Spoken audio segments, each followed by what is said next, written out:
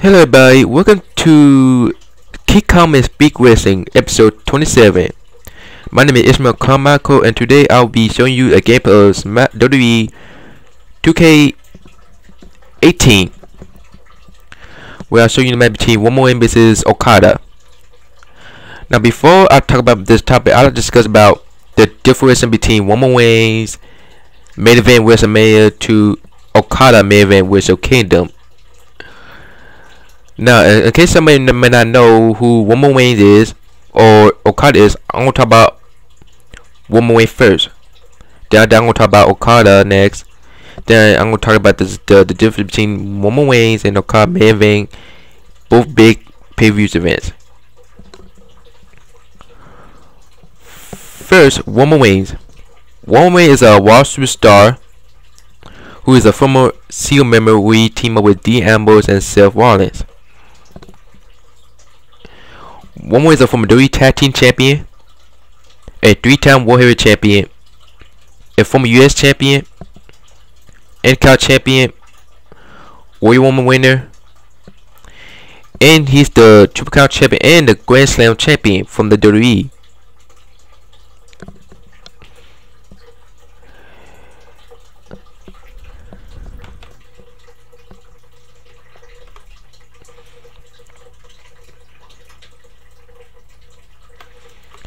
As you know, Roman is known as the big dog in the guy. In case you might not know, I'm gonna talk about why Roman is the guy and why he's the big dog. And at WrestleMania 34, Roman was set to challenge Brock Lesnar for the Universal Championship, and which will be close after show, and which I will get to that. Or the main event for Roman Reigns. Now, everybody complaining about why Roman Reigns have main event 4 straight WrestleManias, but nobody ever complained about Okada main event WrestleMania. Like every time when WWE did something bad, they all like to put blame on WWE, but when New Japan did something good, they don't complain about it. Like Okada made 4 straight Wrestle Kingdoms.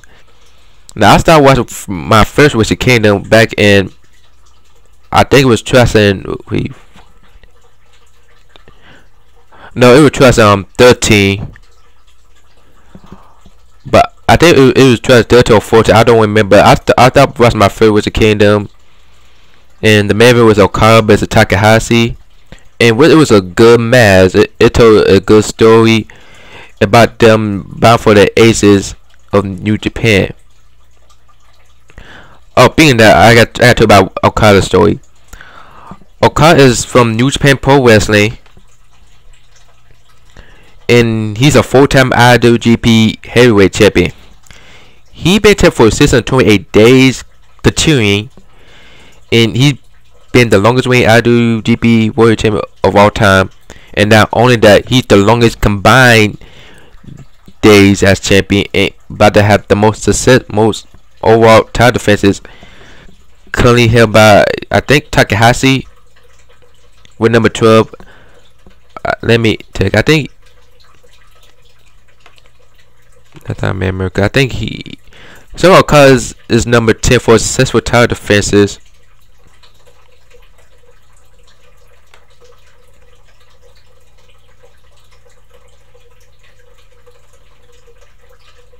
Yeah, Takahashi had 11 more successful title defenses, so it's Okada does defend the IWGP World Heavyweight Championship, but he would tie with Takahashi with number 11. Then soon after that, he will break Tanahashi's record.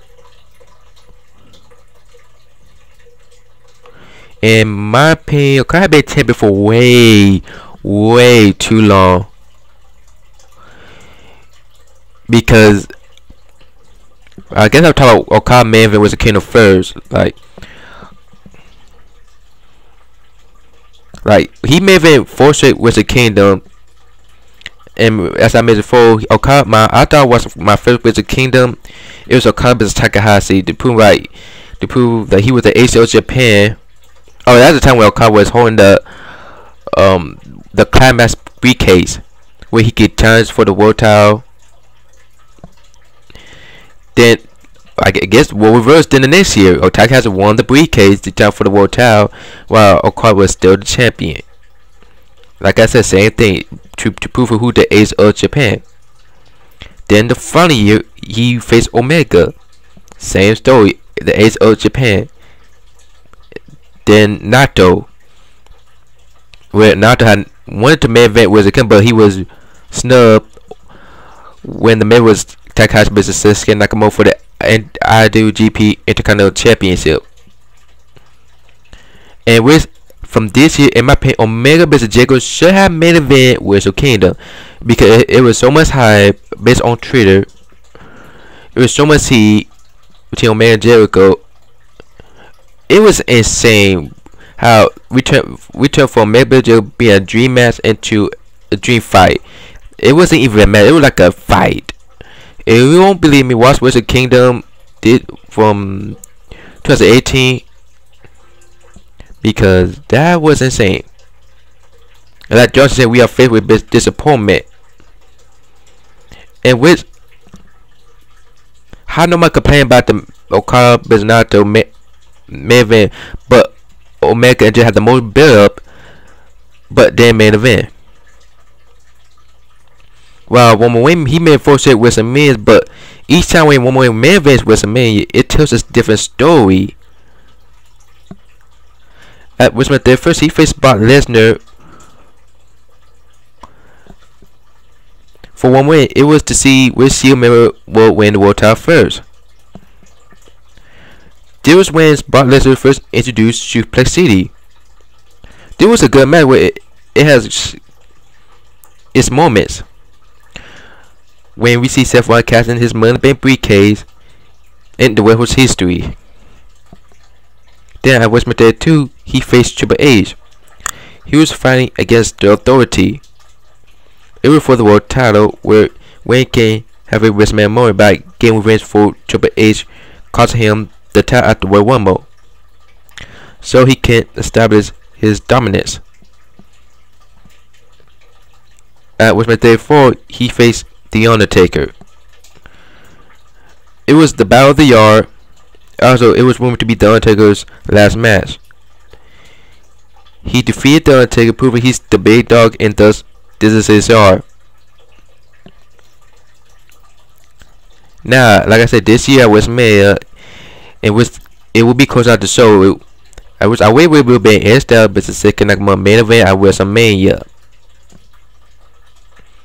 You should have seen my point, me saying that Omega vs Jericho will have main event with Wrestle Kingdom, but nobody complains.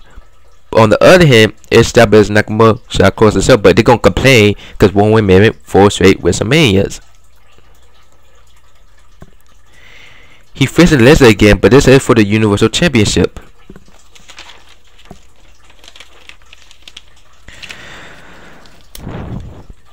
This is the rematch from WrestleMania 31, where we nearly got a winner because Seth Rollins casting his Money in the Bank briefcase. This match is to make Roman look strong. This is a case when Lesnar leaves the WWE, he can establish himself being the top man in the WWE. Cause remember, Bobby is rumored. Well, we don't know if Lesnar leaving WWE or not, but he's rumored to leave the WWE so he could go to USC. And Brock Lesnar have been the longest reigning Universal Champion. The same year when Okada was main event last year's Wrestle Kingdom against King Omega. Yep, the same year when Okada won the Universal Championship when Okada faced Omega. Still to this day, Okada has still been the champion that following year.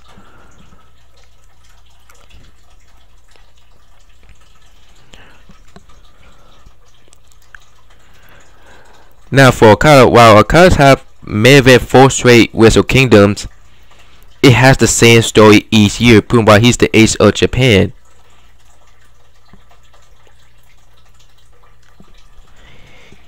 Now, one way main event with 4 straight WrestleMania each time when one way Maven was made, it have a different story. When one way face ball to see which teamer gets the title first before the other teamer does. Westman 32, he will face an authority. Westman 30, we face the Undertaker Battle of the Yard. But therefore, well, I don't remember how many years it was, but 4 years in the making. We never got a win to see who will win between Lesnar and Bison Wayne. We will all want a clear winner. Easy, main event involves big moments, not involving Wayne, like Wrestlemania 31, with Seth Rollins casting his Money Bank briefcase. Wrestlemania 32, one win spears different McMahon. Wrestlemania 33, The Undertaker's farewell, where The Undertaker was set to retire. Standing ovation. Undertaker been in the band for a long time. And I know with therefore we might have some great moments leading to WrestleMania. Team will win in Brock Lesnar. While Okada just have the same outcome where he gave his speed being dominant. The only moments that I remember when Okada was main event with the King was he faced Takahashi where he lost and he was crying because he wants to be the top guy of New Japan. He wants to be the ace of Japan. He wants to be dominant. He wants to have like probably the best match as he can.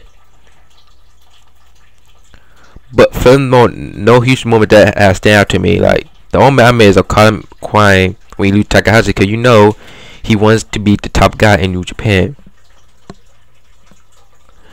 So that's why I complain about Okada main before Wrestle Kingdom. Like I seen Okada main Wrestle Kingdom multiple times, but when one way Wrestle, but I'm not a huge one way fan. But it's the way they build him up. Like one way tells a story. That's how it grabs me. Like one way could tell a story, even though he's a more head guy right now, but he's telling a story. Like every time one way Maven WrestleMania, it tells a different story each year. While Okada just give me the same story over and over and over again. Like and New Japan did Booker Okada just making history. Like they have so many opportunities where they could have Will Ospreay or King Omega, but New Japan will not give anybody a chance. At least Dodie give him somebody. They didn't make Jinder Mahal a Dodie champion. He was a job, but at least they give somebody else a chance. Like for other suitors to achieve. And now Okada lay out all the competition left for him to face. I don't know what next for Okada, cause he basically had the whole entire competition.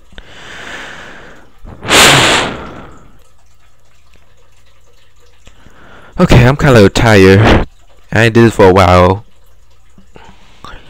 So this is my video about one with Maven WrestleMania, different to Okada Maven WrestleMania. And feel free to comment. Like this is my opinion, but up you have opinions about this whole situation. One way Maven WrestleMania and Okada Maven Wrestle Kingdom.